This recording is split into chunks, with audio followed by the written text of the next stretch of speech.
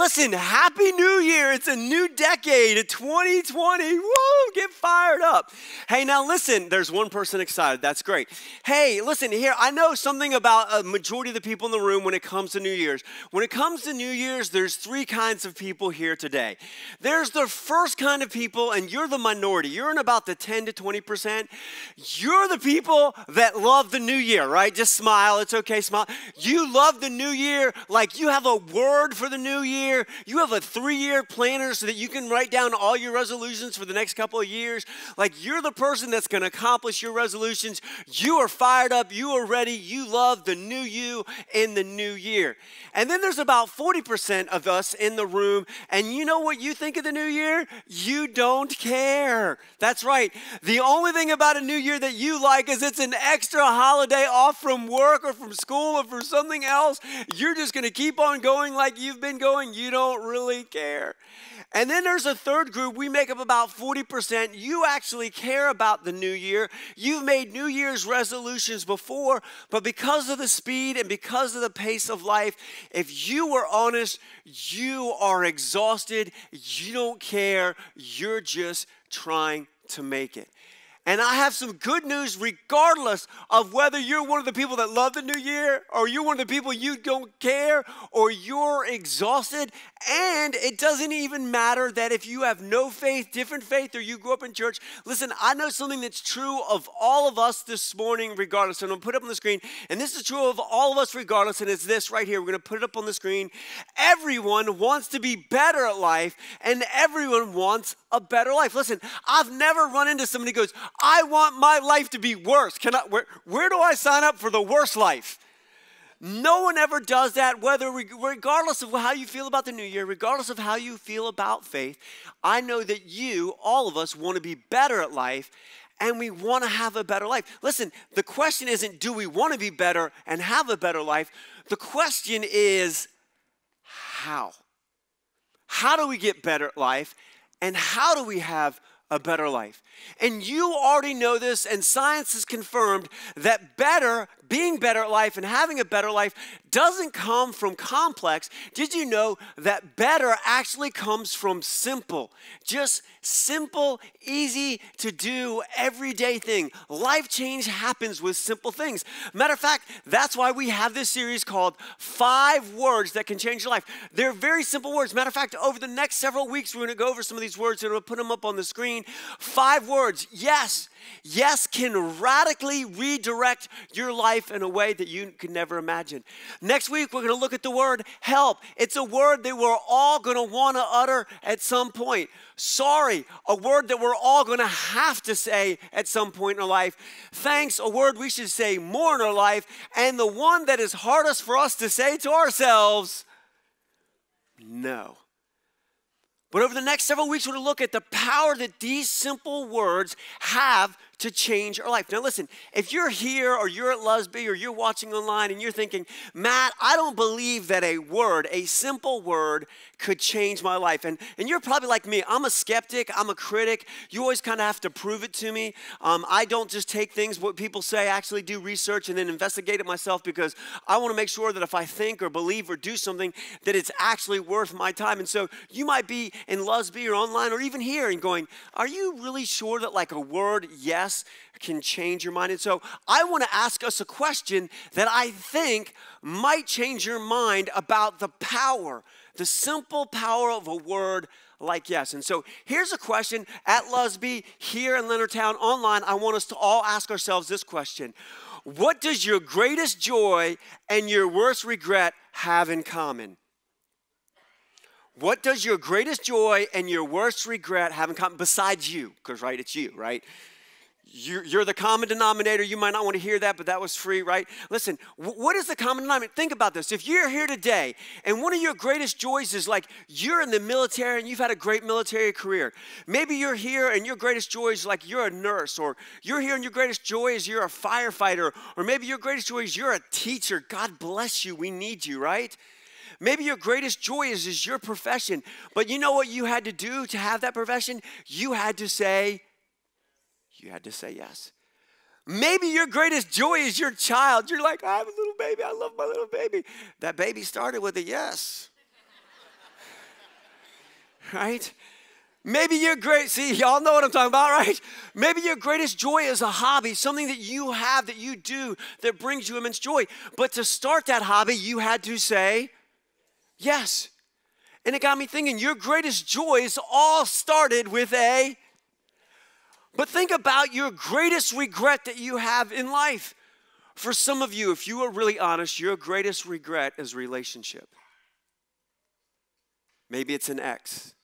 Maybe it's him or it's her. But your greatest regret started with a yes. Maybe you struggle with an addiction that you can't seem to give up and you wish you didn't have. And the reality is that addiction started with a yes. Maybe one of your greatest regrets is you're in debt. How did debt start?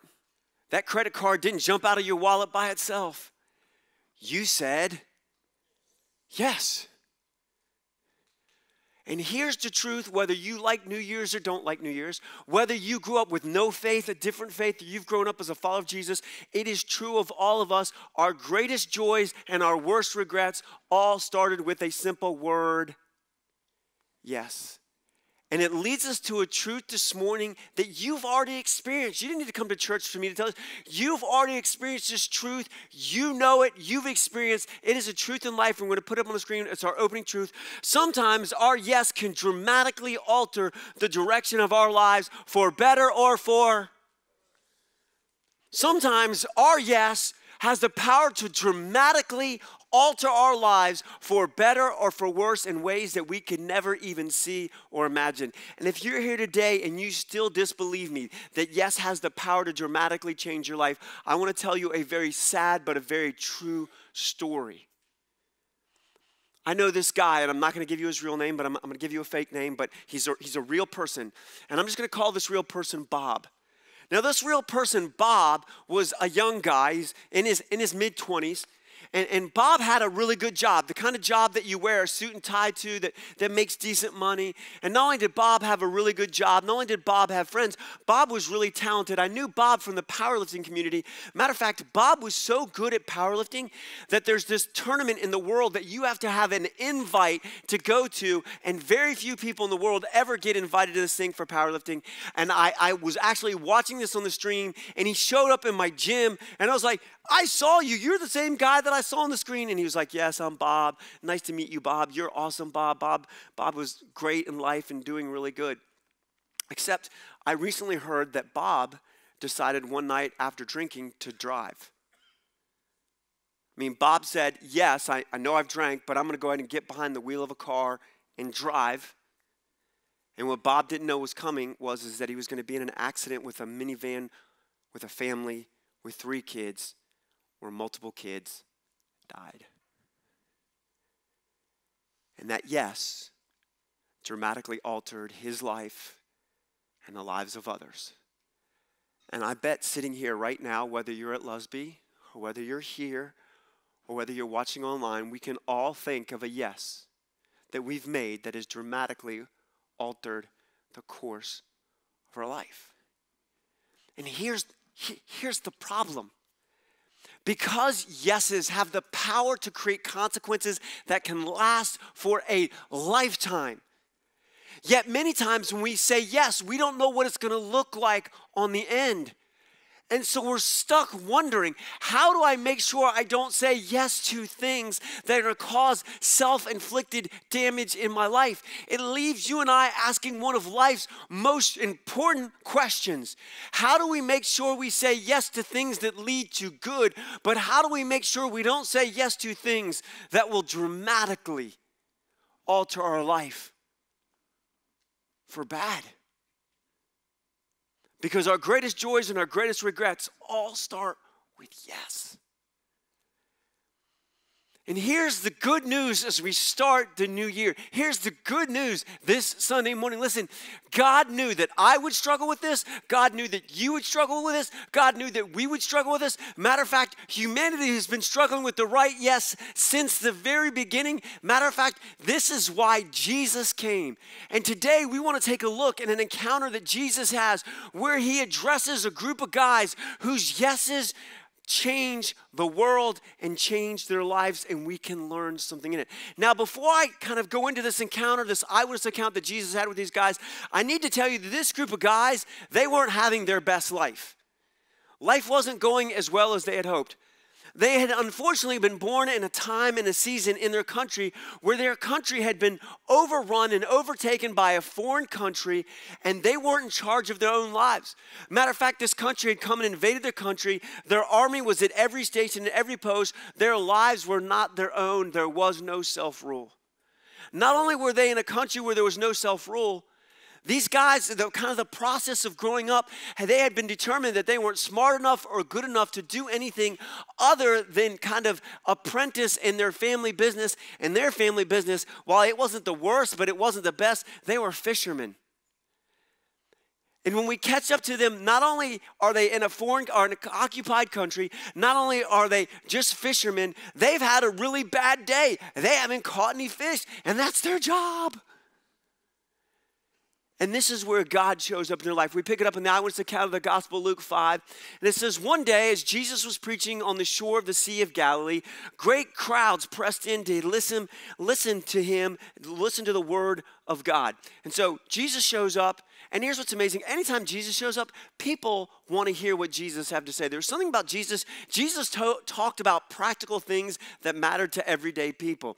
And so he's talking about practical things. And then it says he noticed 2 empty boats at the water's edge, for the fishermen had left them and they were washing their nets. Now, I need to kind of let you know what happens is this is probably still early in the morning. The fishermen have been fishing since dark 30. They didn't catch anything. And so they brought their boats in and they're cleaning their nets so their nets don't rot. They get all the junk and the seaweed off of them, and they're off doing their thing, and they see preacher man preaching, and Jesus sees these boats. And so we continue on.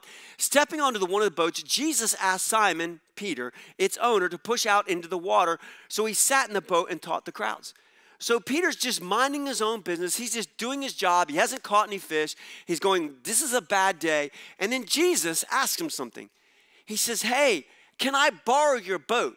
Like, I'd like to get in your boat as you could push out in the water. That way the crowds don't crush me, and I don't have to speak as loud. I can use the water, reflect my voice, and I can speak to everyone. I'll be safe. Would you mind letting me use your boat? He was asking to say a simple word, which is, and he did. He probably thought, that's a preacher guy. Who cares? He let him use my boat. What harm's going to come from him letting you use boat? So he said yes. So Jesus preaches on, and it goes on to say this. And when he had finished speaking, he said to Simon, he said, hey, listen, I know I'm finished speaking. Why don't you go out where it's deeper and let down your nets to catch some fish? Now, at this point, you need to understand something. I would have loved to see Peter's expression in response to Jesus. I bet he gave him the double big old eye roll. Like, hey, preacher dude. You stick to preaching. I've been a fisherman. My father was a fisherman. My grandfather was a fisherman. I've been fishing my whole life, and it's the middle of the day. It's so hot. People don't even want to be here. The fish are going to be at the bottom. There's no way we're going to catch fish. And we continue in, and it says, Master, Simon replied, we worked hard all last night and didn't catch a thing. He's like, hey, we just cleaned our nets. Didn't you see my fingers? You saw us cleaning the nets. You borrowed my boat. Now you want me to go back out there and throw my net, my clean net, the net that I just cleaned, back into the water and try to catch some fish. And Peter at this point is probably, I'm going to humor this religious guy. I'm going to show him who the boss is. I'm going to show that creator of the universe who made the fish I know a thing or two. But if you say so, I will. And it says, and at this time their nets were so full that they began to tear. A shout for help brought their partners in another boat. And soon both boats were so full of fish, they were on the verge of sinking. So not only did they catch so many fish that they couldn't fill up their boat, they had to call in their other friends who had another boat. They said, come, they loaded the boats. They caught so many fish. Both boats began to sink. It was the greatest fishing day of their life. Woo, get fired up. And we continue on. When Simon Peter realized what had happened, he fell to his knees before Jesus and said, "Oh Lord, please leave me. I'm such a sinful man." I mean, Peter was a lifelong fisherman. He knew what had happened. He knew he had given Jesus the stink eye, right? Like, you know what you're doing. But because you say so. And then he catches more fish than he's ever caught in his entire life. And he realizes that there's something about this Jesus. God is present with Jesus. There's something about Jesus unique. He sees this miracle for what it is. And he admits to Jesus, he says, "Listen, Jesus, you probably don't want to hang out with me because I don't pick very good yeses. The yeses that I've picked haven't really led to the place I want to be in life. I've missed the mark. You probably don't want to hang around a guy like me." And I love Jesus' response. Jesus responds, "For he was awestruck by the number of fish they had caught, and so the others were with him, his partners James and John, the son of Zebedee, were also amazed. And Jesus replied to Simon, 'Do not be afraid. From now on you will fish for people.' And as soon as they landed, they left everything and followed Jesus." Here's what's amazing. Here was a group of men whose lives was going nowhere. They hadn't even been able to catch the fish, which was their job. And Jesus shows up and invites them to say yes to him. And Jesus didn't invite them with a yes to follow him straight from the beginning. No. He starts with, "Let me borrow your boat," then throw your net on the other side, and then come follow me. And all of a sudden, these few guys have an adventure of a lifetime, and they change the world. These disciples lead to a revolution that would last longer than the Roman Empire because of a simple word that they said, which was yes. And so today, as we kick off 2020, I want to make 3 observations to help you and I figure out how should we say yes in the coming year so that we can be better at life and have a better life. And here's observation number 1. We're going to put it on the screen. God regularly knocks on the door of our lives. Here's something that I know to be true in my life, and I am willing to bet is true in your life. Just like Jesus showed up at the fishermen when they weren't having a good day and said, "Can I borrow your boat?" He showed up in a way that they didn't realize. I wonder if God is regularly knocking on the door of your life. I wonder where God is trying to show up in your life. I wonder if God is trying to show up in your life physically. I wonder if God's trying to show up in your life relationally, where there's a relationship that needs to be restored or reworked. I wonder if God is trying to show up in your financial life to help you get that straight. I wonder if God is trying to show up in your spiritual life.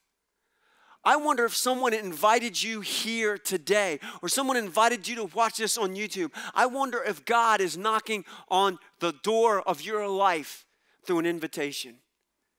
Maybe God is knocking on the door of your life in one of those areas through a conversation that you've had with a coworker. Maybe God's knocking on the door of your life through a phone call of a family member who's reached out to you. Maybe God is knocking on the door of your life through a book. It could even be the Bible, but maybe it's another book. Maybe it's on a social media post that you saw that brings something to your mind, and God is knocking on the door of your life. There's an area that isn't working, that is busted and broken. You know it, everyone around you know it, and you don't know what to do, but God is knocking. You know, here's what I discovered about God, and here's what you know to be true about all friendships. See, friendships never are forceful. You see, God is faithful to show up, and he'll knock on the door of your life, but he will never force himself on you, because friends never force themselves on other people. See, in love, God gives you and I dignity. And just like Jesus showed up in these fishermen's life and said, "Can I borrow your boat? Why don't you throw the net on the other side? Why don't you come follow me?" I wonder today, where is God knocking on the door of your life? Matter of fact, God says it this way. In Revelation 3:20, he says this. He says, "Look, I stand at the door and knock. And if you hear my voice and open the door, I will come in and we will share a meal together as friends." You know this and I know this. Forced love isn't love. God loves you, but he will never force himself into your life. And I wonder today, I bet if you really thought there was a time in this last week where God knocked on the door of your heart in an area that he wants to show up. True story. Back right after I first got married, I really didn't know what I was going to do with my life. I was working for my adopted dad in one of his businesses, and it was going really well, and I was kind of advancing and providing for my family. And I got this call, though. I got this call from one of my friends that I'd gone to high school with. He was the best man in my wedding. His name's Sam. And Sam called me, and he was calling to ask me to give money. He was going to work for a nonprofit organization. You may have heard it called Young Life. Young Life works with high school and middle school students. And he was calling me to ask for money, and we were married, newly married, and we had money. We just didn't know it because we didn't have a budget, and we should have budgeted. We should have managed our money instead of letting it manage us. That's free. You don't need anything extra for that, right? And so anyway, he called me and said, hey, can you give money? And I said, we don't have any money. We did. I just didn't know it, right? But I did say this. I said, hey, listen, if you ever need me to, like, volunteer help, it's students, I'd be willing to do that. And he said, are you serious about that? And I said, yes. And he says, I tell you what, let me do some checking and I'll get back to you. And eventually he called me back and he invited me to go to something called Young Life Camp. And it's where Young Life leaders take students that they've been working with all year long and they take them to this most beautiful camp. And for a week they get to do all these crazy things. And every night they get to hear about Jesus in a way that makes sense to high school and middle schoolers. And at the end of the week, it's amazing because you'll see hundreds of kids who will stand up and say yes to Jesus. And I remember my friend Sam who invited me to go to that. God was knocking on the door of my life. And I said yes, and it eventually led to going into full-time ministry.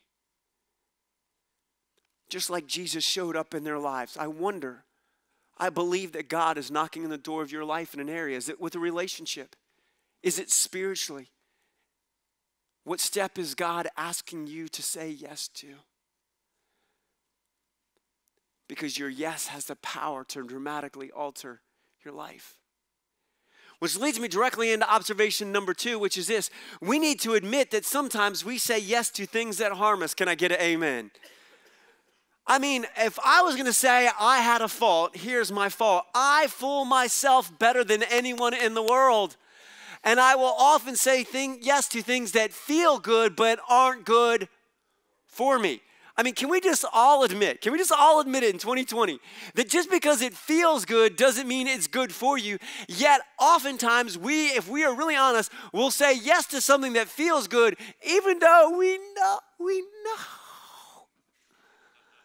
it's not good. But because it feels good in the moment, because it's easy, we choose to say yes.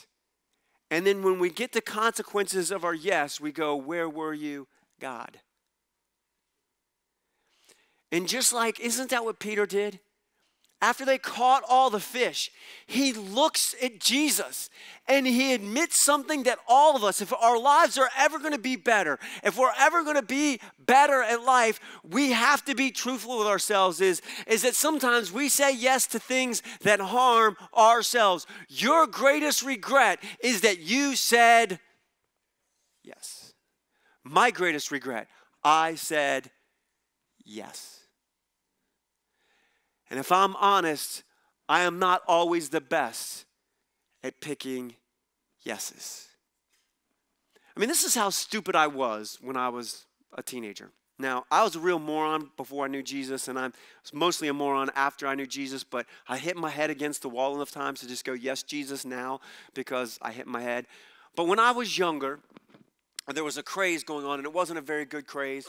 It involved this chemical, and this chemical you could find in most office places. And kids had got it in a habit of huffing it, but it could kill you. Matter of fact, in the community that I lived in, there had been several kids who had OD'd and died. And do you think that would stop a knucklehead like me? Nope. Stole it, did it, burned brain cells. Surprised I am still alive today and that I'm able to function. It's amazing. You guys are listening to me like I'm shocked. But I know this, that I say yes to things that harm me. And it leaves me asking, I bet we could all think within the last couple of weeks, did we say yes to that extra piece of chocolate cake that we knew we didn't need to say yes to, but we said yes anyway? I mean, I wonder how many of us said yes to spending more money than we should have. We said yes to that illicit site that popped up on our phone or our computer.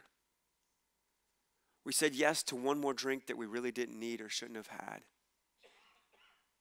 We said yes to a thought or an action that we knew was hurtful, that doesn't lead to the kind of life and the kind of person we want to be.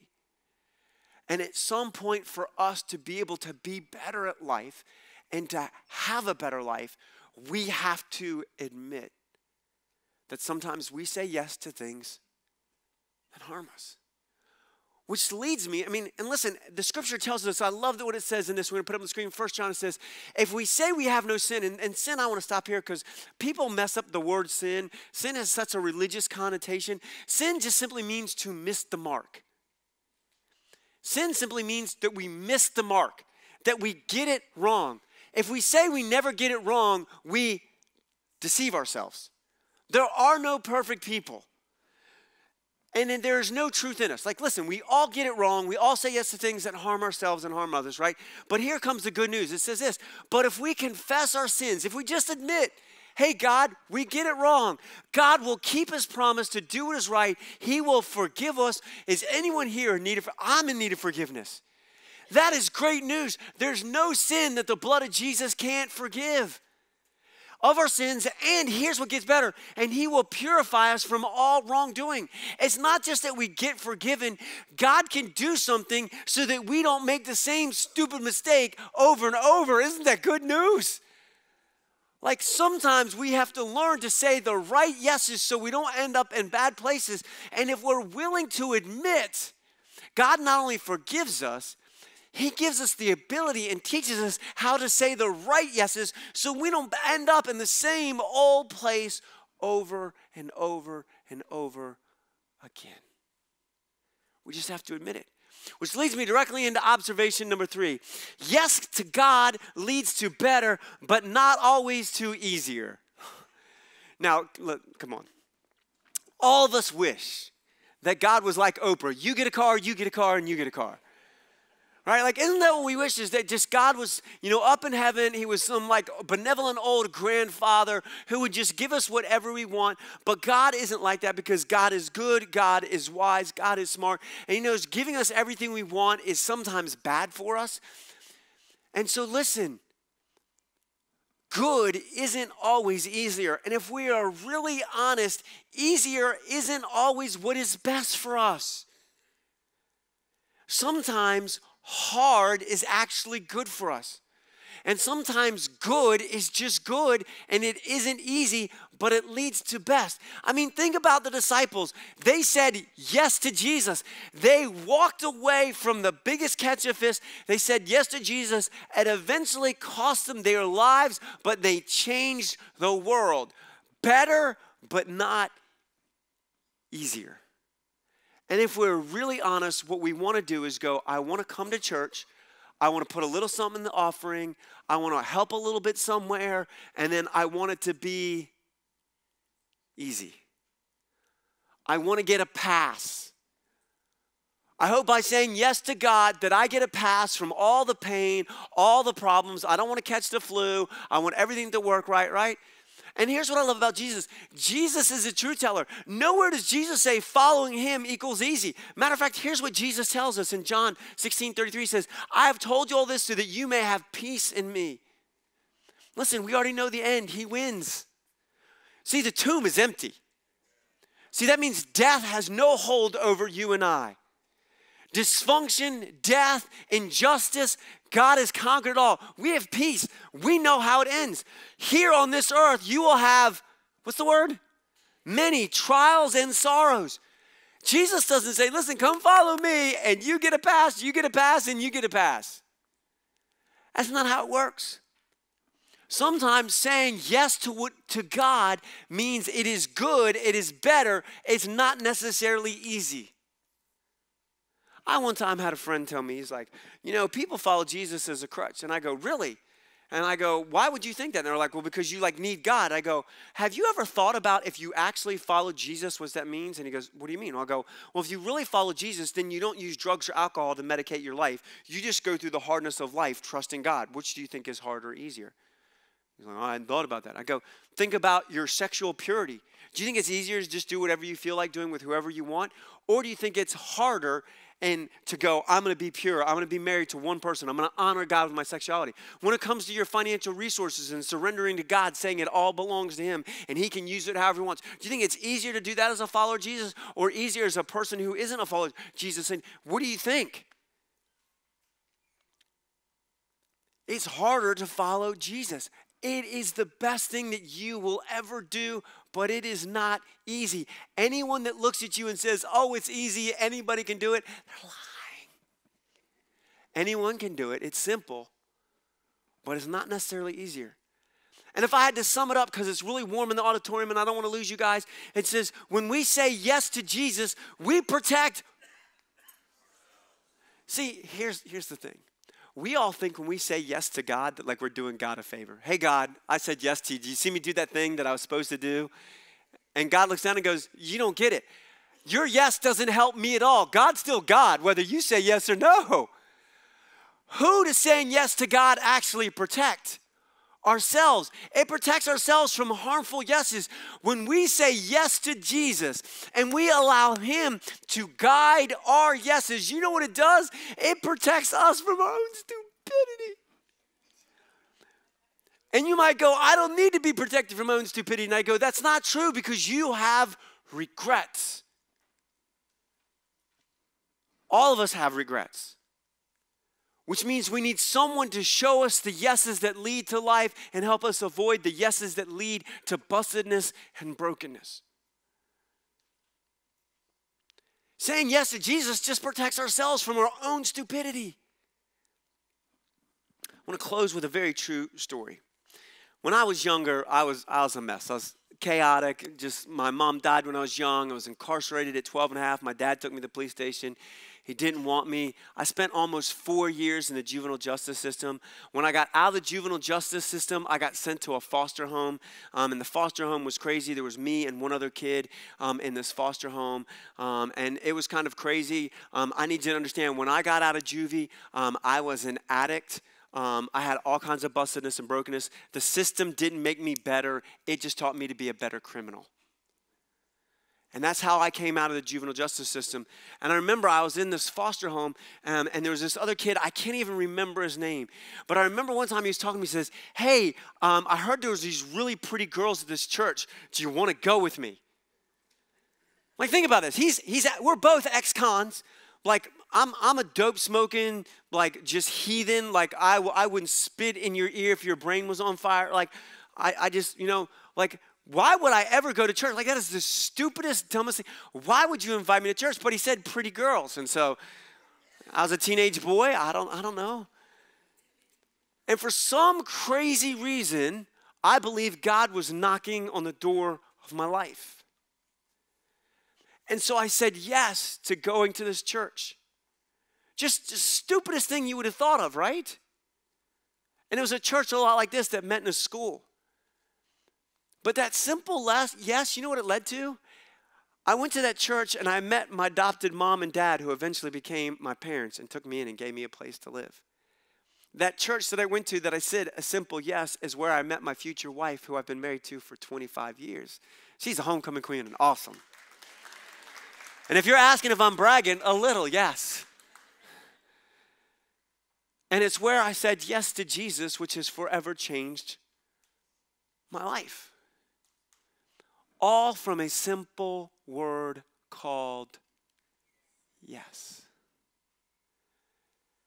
And it leaves me wanting to ask you, whether you're at Lusby or whether you're at here or whether you're watching online, where is God knocking on the door of your life that you should say yes?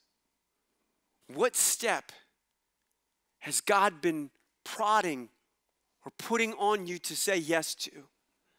Because here's something I know to be true. If you want 2020 to be different, then you have to do different. Different doesn't come with the same. Where do I? Where do you? Where do we need to say yes to God so that we can be better and have the kind of life that Jesus died for? Let me pray. Hey, God, thank you that you faithfully show up in our lives, God.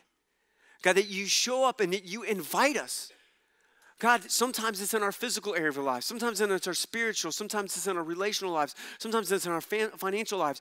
God, I believe that every person that's here today or that will watch this video or hear this voice, God, I believe that you are knocking on the door of their life. And God, I pray for every heart that knows exactly where it is that you're knocking, God.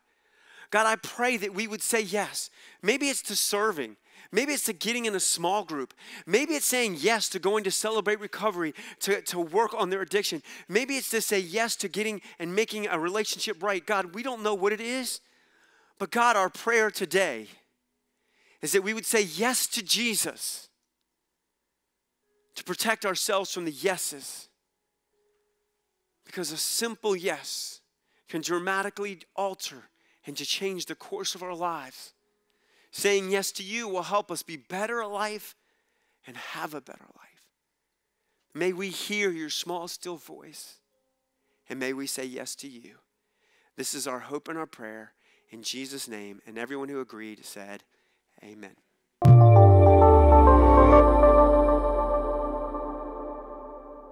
If you're ready to take the next step in your spiritual journey or continue to support SouthPoint, you can connect to a small group, serve on a team, and give financially by clicking the box on the right. To watch other sermons from SouthPoint Church, click the playlist on the left. Click the logo to subscribe.